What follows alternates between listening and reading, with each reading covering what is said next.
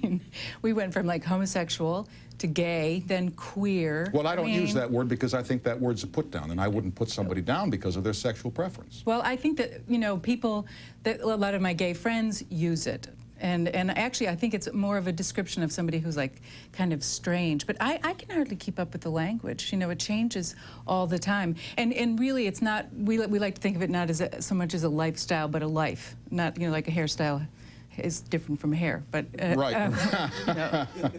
I think what a lot of people are worried about is they somehow have the feeling that people who are homosexual, who love others of the same gender, that somehow you are cruising all the time.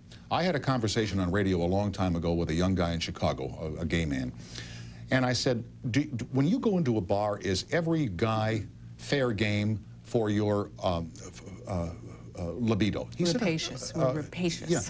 And he said, of course not. He said, anymore, he said, when you walk into a room and there are 24 women, are you sexually attracted to every one of them? I said, of course not.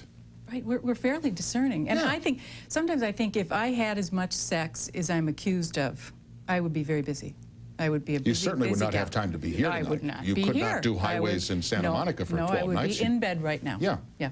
But that's not the case. I mean, we have huge, I think one of the most dangerous and frightening things about gay people is that we're really quite normal and boring in a lot of ways. I mean, we have jobs, we do the laundry. It's, you know, it's kind of not quite exciting. I mean, there are wide extremes. We have, you know, gay Republicans and we have, you know, street activists, but there's a wide range of a continuum of gay people. When did this change in terms of acceptance in clubs? You know, there was a time when you would have to go on and talk about your boyfriend. Right. When did all this begin to change? The late 60s, early 70s? I would say early 70s it started to change. And I think it's the effect of, you know, all the organizing and 25 years since Stonewall. And I think that, you know, people who are maybe 10 years younger than me have a sense of themselves as gay that's very different from my sense. I mean, the word lesbian and gay was not really used much. I didn't identify myself that way. Actually, when I was in college, I was like just to the left of Newt Gingrich. I was very conservative,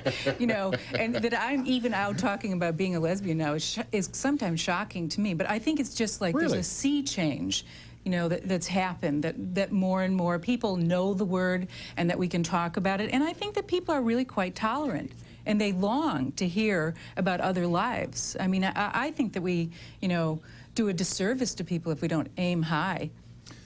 You were a Catholic schoolgirl, yes. right? I was a Catholic schoolboy. Lots of material. And I'm sure there's a lot of material, but you and I both know the way we were brought up in the Baltimore Catechism, and we know that the 6th and 9th commandments are the most important commandments of all because they have to do with homosexuality. How did you get past the guilt that must have accompanied the realization that you were homosexual, that you were attracted to other girls in school? Because you know what the Bible, and not the Bible, but the Baltimore Catechism and the nuns and sister schools said about anything that was a deviant from the norm. My God, we were going to burn in hell fire. You know, well, guys, don't do that, you'll go blind. How about just, I need glasses, you know, the old joke.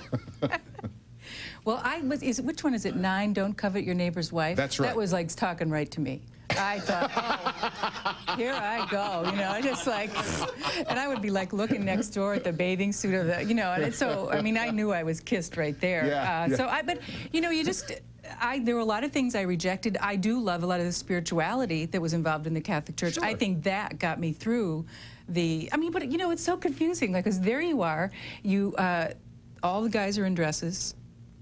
The priests are all in dresses, well, and I'm worried. Catholics, yeah, right, and you know, I was a little worried about that. My brothers would go to confession and get, you know, 100 ejaculations for their penance, and that was confusing to them. You know, so there were like these built-in confusions, and so you just got to take what you need and go on. Yeah. And we'll have to explain ejaculations in the context of Catholicism as we continue with Kate Clinton. We'll be right back with Kate and all of you on the toll-free exchange, if you're so inclined, right after these messages. Bravo. Very, very good.